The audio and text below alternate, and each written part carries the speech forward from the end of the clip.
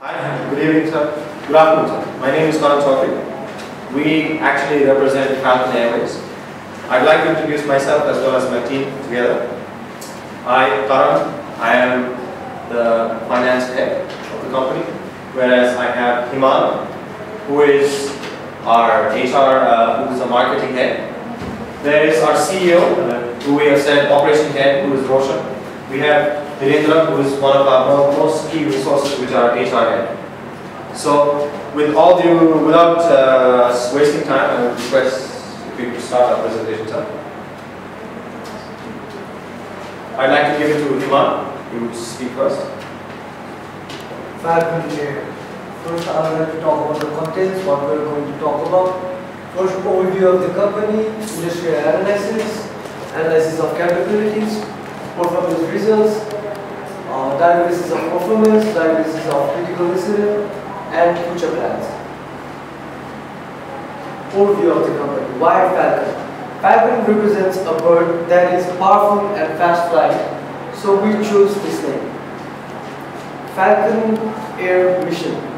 Our mission is to become the preferred leading regional air carrier with highest network coverage, flight safety, reliability, and quality service. Company's vision. Our vision is to become an air carrier with a continuous growth over the airline industry. Most envied service level across all the market. Company's core value. Honesty and fair dealing, productivity, confidentiality, customer satisfaction, employee satisfaction, and teamwork. So now I'll be talking about Falcon Air CSR and ethics. All the decisions of the company will be made in compliance with Falcon Air's code of conduct, policies, ethics, and procedures. The company will be sensitive about environment problems and avoid being harmful for the environment while performing its activities. Whereas the company will also follow and fulfill its CSR responsibilities by contributing a share of its profit every quarter. Falcon Air overall strategy. After utilizing various techniques, the company decided to pursue a different strategy for Falcon Air. The strategy is centered on its service, which cannot be replicated and will enable us to charge competitive price for our service. So now I would like to call Roshan. Thank you very much. Okay. Good morning, everyone. Right, I'll be talking about industry analysis and also the analysis of the capabilities. For the industry analysis is a very important for any business. It not only gives you insight into the industry, but also provides you the basis for competition. The theoretical framework we performed to analyze the industry was BESTO. From the BESTO analysis, we found that there were different factors which could be used as a basis for competition. For example, choice of routes. We could choose routes and then we could outperform our competitors. We could choose aircraft type, we could choose the maintenance program, we could choose the fuel expenses, whether to buy it on spot or buy it on contract.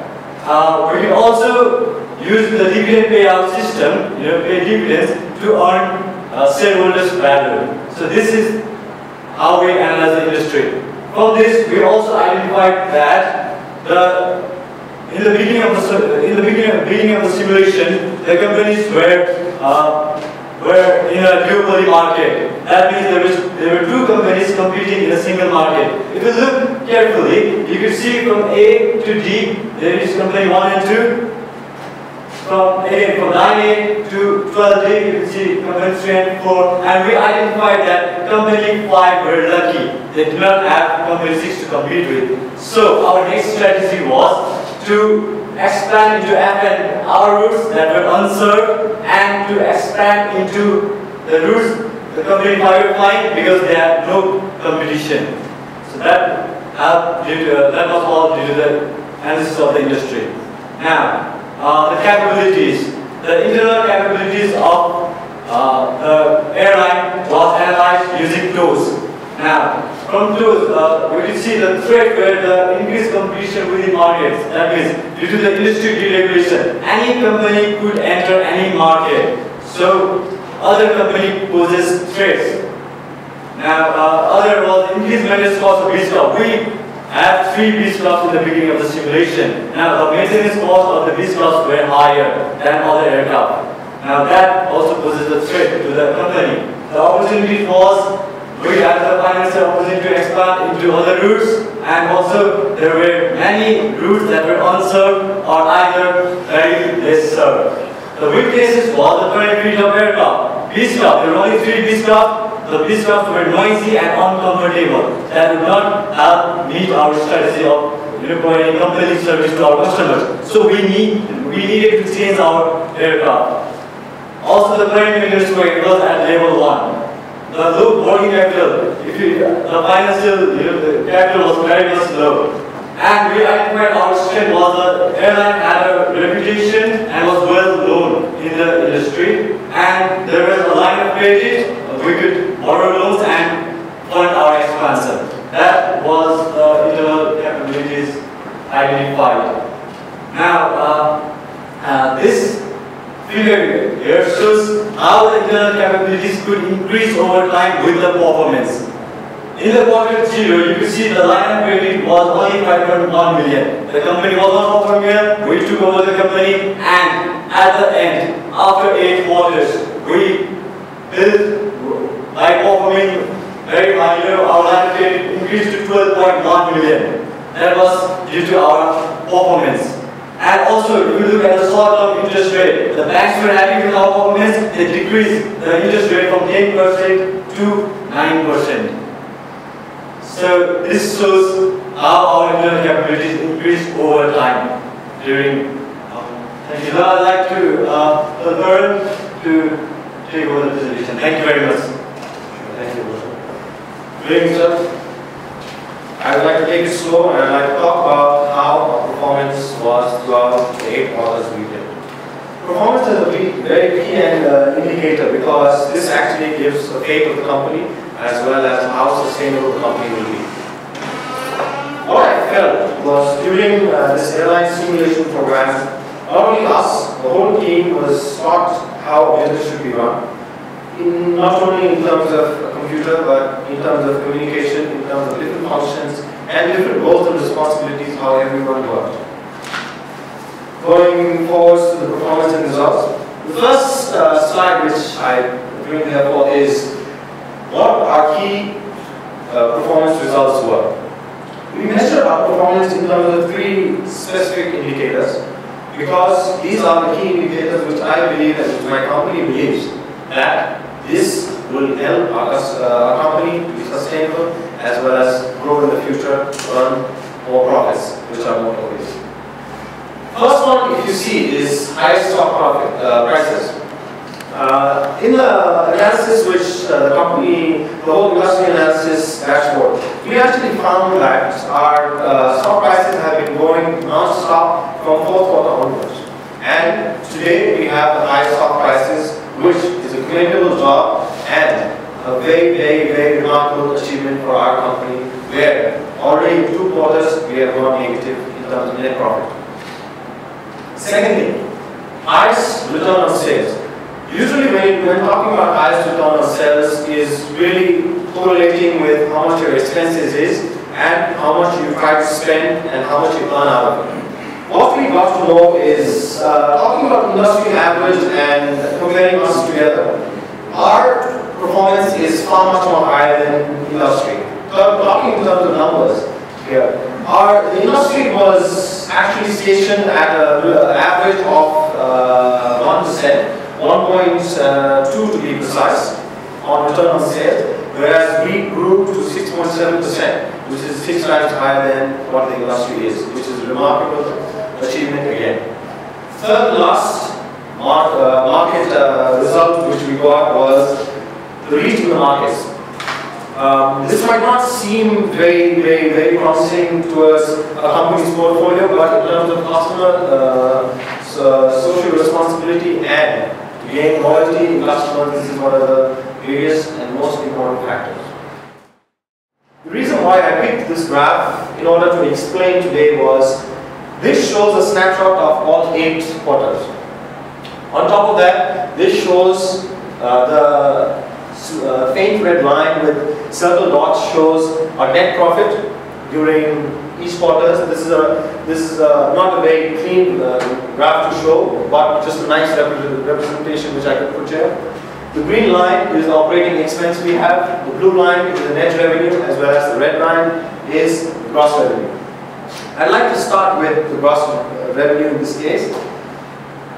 What you would see is across this part, it is very low. This was mainly because of our expansion progress. This suddenly picked up only because of how we expanded into different markets, and we thought capturing market share was not our game, but capturing the markets was our game. We wanted to capture what the blue ocean markets were, which the company number 5 had an advantage because they were allotted industry where there were no competitors. Whereas each one of us, 1, 2, 3, 4, had competitors in each segment. So my point here would be our target value is the highest. Our market share is the highest. Here I would also like to talk about our balanced scorecard analysis. We actually increased salary and invested into training, which gave us more retention, and then we actually invested into media and marketing on this, during the end quarters. Our key success factors were quality of fleet, customer service, marketing and investment in marketing and sales function, choice of routes to serve, adapting fluctuating market conditions, which were on the winter side, reliability, and pricing strategy. Here, our prognosis of quarter 1 and quarter 4 was, quarter 1 was basically because of we were selling our tickets under margin loss, and quarter 4 was because we actually invested into more of routes and we expanded our routes, and that time itself the winter market hit, so all the ticket sales plummeted. This is one way how we actually took decisions. I would want you to analyze this because this is a key indicator on how we function as a whole. So we actually first analyzed the unserved markets, then we looked at the demand, what type of demand is there. Then we came down to what are the competitors doing, what are the aircraft types, what are the airfare types, and then that gave a dashboard where we could understand how to get into a market. We actually got similar aircrafts, better service and low fare. We came down to 2 incidents I'd like to explain. First is about Airlines. Here I'm going to talk about 2 parts of the presentation. First is diagnosis of critical incident, and the second one is future plans. First, the diagnosis of critical incidents. Critical incident was one of the hardest parts of the whole simulation. Our team used to spend hours making decisions, and here we have taken the critical incident number 2, that is channel of distribution. Here were 4 decisions, out of which we have chosen decision number 3, that is maintain your telephone and bank and open a website of your phone for ticket sales. The rationale behind this was when we sell our tickets through our own website, we do not have to pay a commission to the agent. Here, in doing so, we can save the money there. So the saved money we are giving it to the customers, like through discounts, through which we can gain competitive advantage, and thus it will enhance in our reliability. Now, future plans. Expansion is inevitable. The ultimate goal of any business is to expand or to increase the brand value. Similarly, the Falcon Airways is also expanding its market in 11C and 7E, where there are only 2 competitors right now. Falcon Airways is very confident that we can enter this market and rule. Second, increase quality and training. The company is always looking to continuously increase its quality and training budget to retain its employees, which would again increase the reliability of the company and increase the net revenue. Major change in overall direction, that is use of 2 types of aircraft. Here, the top executives in the company has decided to go with only two kinds of aircrafts. The reason behind this was the fewer the number of aircraft you have, the lower the maintenance cost would be. That was given in our report. And finally, the company will provide high quality service at competitive price consistently for the next 4 quarters. Right. You said that in future you could that this. So, but on what basis you're actually? Yeah, I mean, we are our future plans are continuously like the way we manage, we expanded, the way we perform in these 8 quarters. We are carrying it on until the next 4 quarters. That is, I mean, the basis is already there. If you see. Yeah, I would like to add there. In what basis? It's in the marketing, or it's in or maybe operations. In what way you are taking your company ahead in the next 2 years or 4 years? 4 quarters. So next quarter. Okay, you have not mentioned about you have mentioned about your problem in between. That operation was you have several aircraft purchase and all those things. Yeah. So that's the operation part of the HR part. You have the problem probably. Okay, we have not mentioned all those things in the. Yes, sir. We actually sat down, and when it came to planning about 4 more quarters in the future, we actually all 4 of our verticals sat down, and we actually gave a different thought to this. What we realized in terms of marketing, we found out. We found out that our initiations and investments into the market during the last quarters actually helped us and helped our customers to know what Falcon Air was and why Falcon Air. Like in the real world, where we say the differentiation between AirAsia or Malaysian Airlines is significantly different, because AirAsia actually caters a different market, whereas Malaysian Airlines caters a very different market. AirAsia is a budget airline, whereas Malaysian Airlines is a normal carrier. We actually kept ourselves different into different markets. Myself and the CEO, we actually sat down and decided this because different markets need different treatment. And whereas marketing fields, there are only some kinds of markets where we can actually invest and marketing will help us. We actually thought we will sacrifice a couple of markets when it comes to earning profits out of it, because we realized that our profits were only market driven. Because some areas we tried earning profits which we never got. That's why in some cases we actually got negative. Future plan, to me, is very patchy. Okay. Because you said expansion is inevitable. They are all statements. But you are supposed to outline your plan for 4 quarters while you enhance references. Okay. So just Am I right? Yes, sir. You're very much right, sir. Just to answer that, because of the time constraints, sir, we actually got a 5-minute warning, so we had to wrap this up fast. So because of that itself, we actually pushed it a little fast. Just to get back to that, sir, what sir mentioned, right?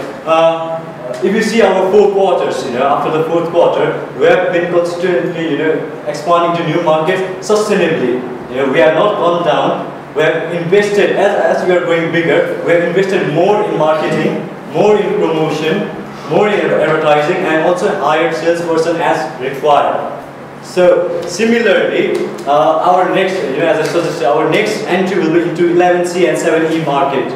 We have analyzed that. We have seen there is a potential in that market. Because there are only 2 companies serving that market, and to do that, we'll invest more in marketing, promotion, advertising, and also hire salesperson to capture that market. And yeah, I mean, and then the quality, the aircraft. We'll also use only 2 types of aircraft that will provide compelling service to our customers. To the customer, to our airline. Just to add on that, sir, talking about Blue Ocean strategy and adding to what he said, we actually, first, our Blue Ocean strategy was to gather a range of customers. So what we did is, we needed to decrease pricing. Blue Ocean strategy in this was, we need to capture them through pricing. Because none of the competitors had actually thought about decreasing the sales of the ticket values. And you're moving to online ticketing because you want to save agent commission. But you want to appoint more agents, from one of your answers, because you want to pay them more. how much are you going to save by going on to online? How much are you going to save going online ticketing? So this, I would like to take things into two different ways. This one. First way is, I'd like to answer your websites thing, because we want to invest into website is only because nowadays people are getting into more into a technical thing, technical know-how, and they don't want to invest time by going to a sales agent and doing things through them, because they do understand they will save costs. Secondly, coming down into the sales agents part, why we are trying to invest into websites is because sales agents of course cost more. But in today's world, not 100% of the ticket sales happens from our sales agents. Approximately 60 to 70% is actually happening through sales agents. We are trying to shift that through websites, but it's becoming a tough call. So, not to lose the sales agent market and to keep them giving us more ticket sales revenue, we are comprising our sales agents few but high revenue generating sales.